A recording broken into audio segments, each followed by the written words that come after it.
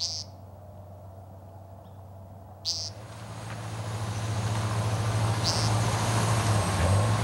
is the Game Lands 314 MOTL timber sale, and this is part of a large habitat project intended to improve wildlife habitat for woodcock. This is a very important game lands for woodcock migration and woodcock habitat.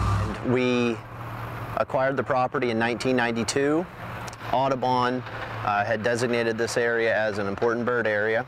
Since we have acquired the property, we have been looking for ways to create early successional habitat for various warbler species and the American woodcock. We're trying to take a very large portion of that landscape and revert it back to a shrubland area, but to provide enough habitat for, in particular, migrating waterfowl, migrating birds such as American woodcock and other warblers and neotropical migrant songbirds. They need large areas of early successional habitat to focus in on for their migrations. Game Lands 314 is so important because it lies right on the edge of Lake Erie on the south side, which is a major stopover point for a lot of wildlife before they start making the trek in the migration up across the lake. So they need habitat that provides great cover from predators where they can rest before they make the rest of the trip, and something that'll provide a lot of food for their trip. Those shrubland areas will provide a lot of insect diversity, and they'll provide a lot of soft mast berries and fruits on those shrubs for those birds to consume before they continue their migration. The majority of the stands that we had laid out for this timber sale were predominantly red maple. 90+% was red maple.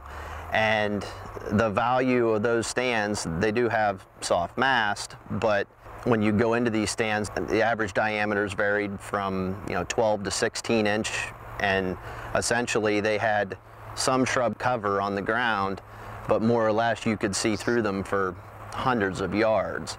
And when we're dealing with the American woodcock and the warbler species that we're looking at, we wanted to target those specific areas with the red maple in them and convert them to early succession. Obviously by harvesting this timber,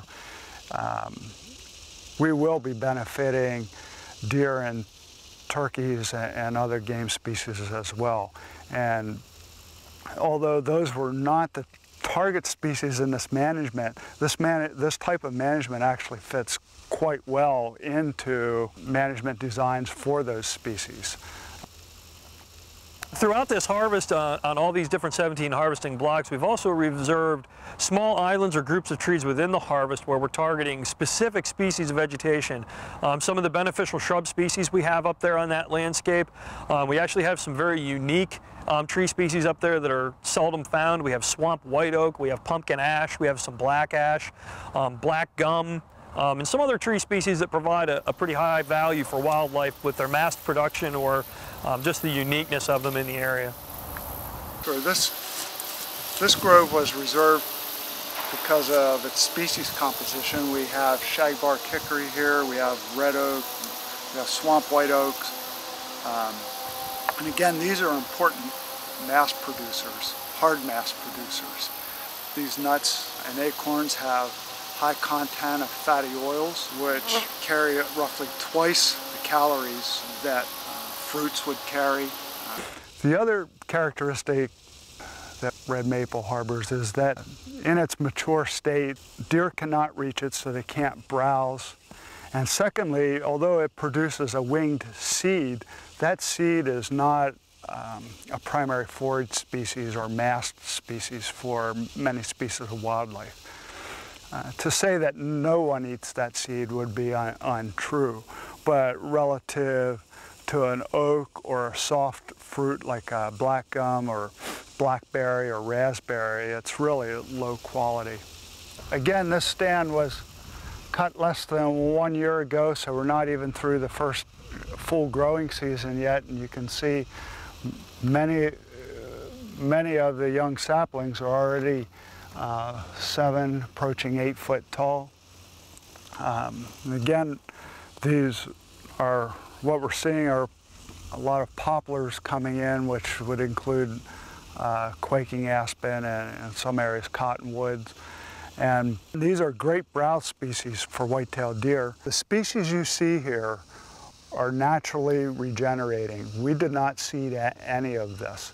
It's all here in the seed bank, and of course many of the ashes and red maples are going to occur again not only from seed but also from stump sprouts.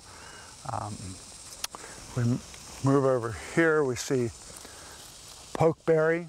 Eventually this will produce a deep dark blue berry that again is valuable to many species of wildlife. Many species of animals like it. A lot of blackberry coming in, and you can see it's all over the stand. And again, this is a great browse species for deer. And so here we have grapes that at some point in time hopefully will produce a grape crop mixed with the shrub that's producing a fruit crop. This stand was cut less than a year ago, and we see ash that's approximately 2 feet tall. So deer are inhibiting the growth a little bit. That's what we wanted, was to place browse at a level deer could reach. And in the fall, browse is going to become more important when deer are going to change their diets and include a lot more browse. And so that's an important habitat component for deer. Virginia creeper, nightshade. Deer love to browse raspberries. This is northern arrowwood. Here we have a red oak seedling, another primary browse species. This is a young dogwood, and deer love to browse the dogwoods. These species, if you could find them in a forest, typically aren't producing fruit, and usually if they occur in a forest, it's in very low numbers. So out here with the canopy removed, again, we find lots of species of fruit-producing shrubs and vines and a lot of herbaceous plants that are also producing fruits and seeds. We hope to diversify the forest on Game Lands 314 and provide a little bit more fruit, a little bit more browse. And like I said, this is roughly a 700-acre sale, but the Game Lands itself is almost 3,200 acres. So we're cutting around 20% of the game lands for woodcock habitat. By removing all the large stumps, all the large log material, and all the logging debris that would typically be left behind, we're removing that debris from the site so we can go back in with machinery and continue to maintain it in that status. The ultimate goal is, once we're done clearing these areas off, would be to come back in 5 to 10 year increments prior to them reaching over 6 inches in diameter, and basically re-mow them down with a machine with a cutting head and maintain them as scrub shrub. And the first thing that happens on a site like this is we prepare the landing so the trucks can back in and get the material out.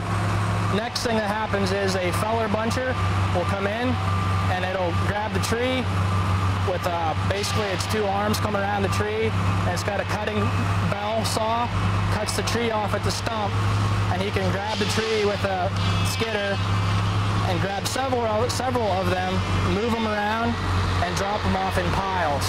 And he'll go around the whole block and do that. Now, some of the trees are actually too big around for the feller buncher to grab a hold of. And in that case, they have a guy with the chainsaw that will come in and hand fell them and drop them by hand. And once they get those trees stacked up in the piles, there's 3 to 4 skidders that come around and grab a hold of the piles, and they pull them onto the landing. Well, first they pull them up to the cutting saw, and the guy operating the cutting saw has a big arm.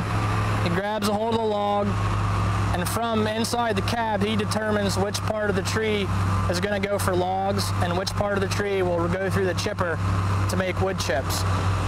So once he makes that decision, he'll cut off the log, he'll move the saw log to a pile that he's already determined, or the log truck will come and pick them up. He then grabs the top of the tree and will run it through the chipper, and that's what you're seeing coming out of the chipper there is wood chips, and drops into this big pile here. And as they do that, they also accumulate some material that is bark, fine limbs, twigs that they don't want to run through the chipper. They'll pile that up on the other side of the chips.